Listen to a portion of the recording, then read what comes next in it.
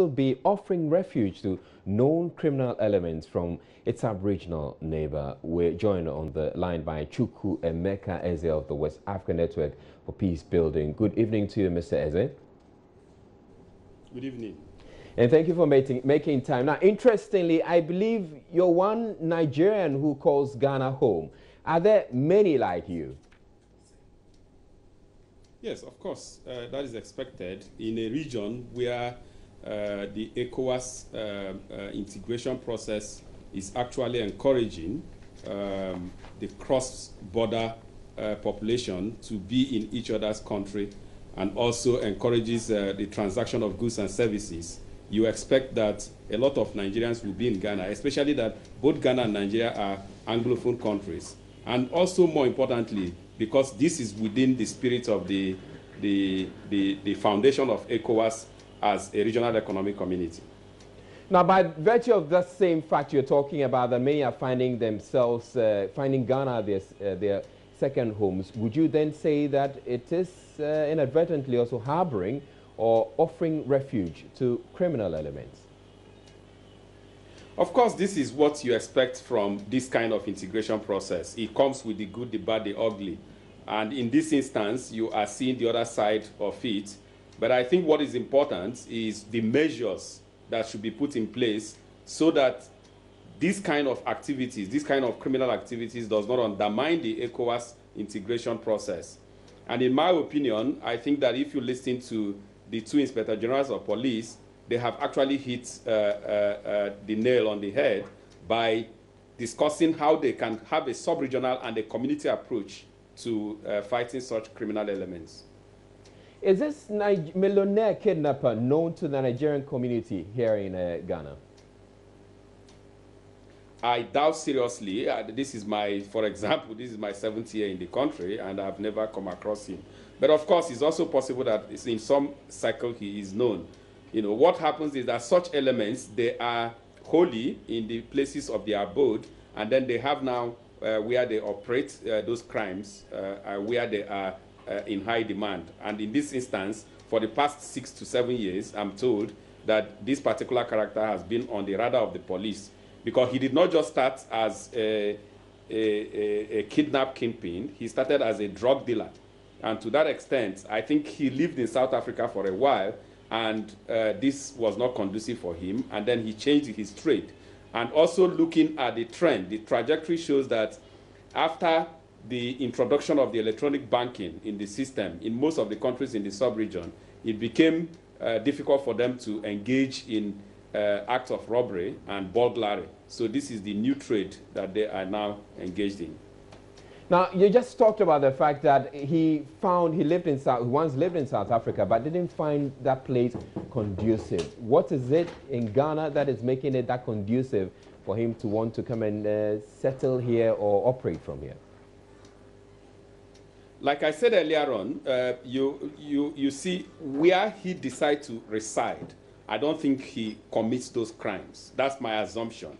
And to that extent, so long as he have not committed any crime in Ghana, and so long as he is not in want in terms of his activities, and also including the fact that in South Africa, he probably needs a visa to be able to stay, and even a resident permit to stay beyond a certain period of time. Here, he has the luxury of 90 days at the minimum.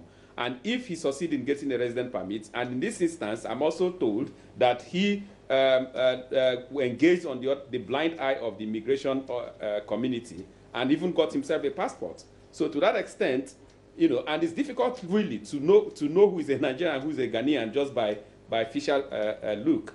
So to that extent, and he also acquired a property. So to that extent, it's difficult to identify him on the radar or on the wanting list, so long as he has not committed any crime. But in Nigeria, it is a different case altogether because he committed crime and he is on the watch list of the police.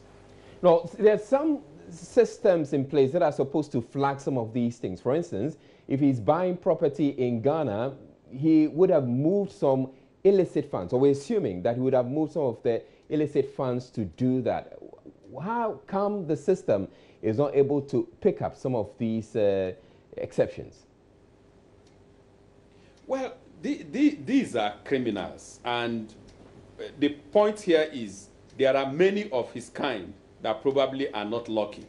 And today he is one of those unlucky ones. But it also does not mean that we have 100% situation here where nothing ever gets on the blind eye. In this instance, for example, there are so many options that is available to him that as a criminal he can exploit. For example, is it that he can come with this money in cash? That's a possibility. He can come with it over a period of time and he is not caught. Or he can even use some of his members of his family or his gang to bring in the funds. That's a possibility.